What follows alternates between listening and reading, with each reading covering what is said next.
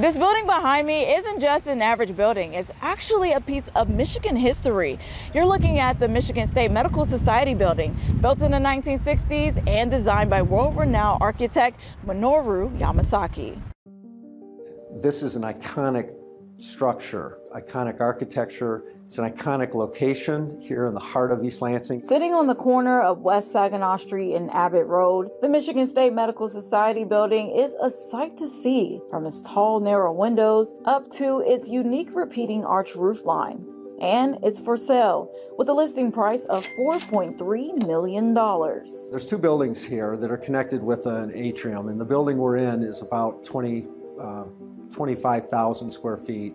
The adjacent building is roughly the same. There's about 47,000 square feet in total on site. And it's beautiful. It's beautiful grounds, and you've got the trees that help shade the building and give it some perspective from a natural standpoint. But it really it's the architecture of the building that sets it off from other properties in the Midwest. Completed in 1961 for the Michigan State Medical Society, this building can be found on the National Register of Historic Places. It was nominated because of its unique mid-century modern architecture and because it was designed by an internationally renowned architect, Minoru Yamasaki, who also designed the World Trade Center in New York City. So Yamasaki was actually of Asian American descent, and so it's actually a really unique story about how he was sort of a ethnic minority who was up and coming in the architecture field, which was largely dominated by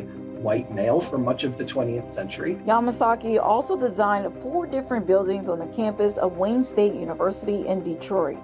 And that was sort of his first big major success in Michigan, and actually as a result of that he settled in Michigan, and his architecture firm was based in Michigan from the mid-1950s until he passed away in 1986.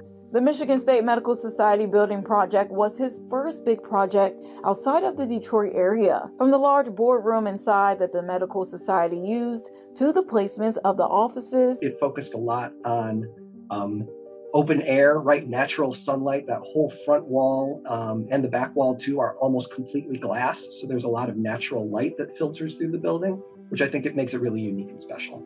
Henry Guthard worked closely with Yamasaki for about 30 years and recalls what it was like working alongside him. It was a remarkable experience because he was such a brilliant architect, and he would explain his complex ideas for what would make a certain aspect of the design more impressionable to the people that live in the buildings. That really was a remarkable experience. And after 60 years, the Michigan State Medical Society is parting ways with their home. Time's gone on, technology developments, obviously COVID issues with how you can deal with workplace strategies.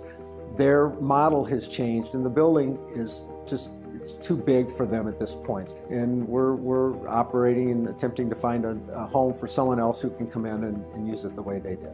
Sharing stories from your neighborhood, I'm Tiana Jenkins.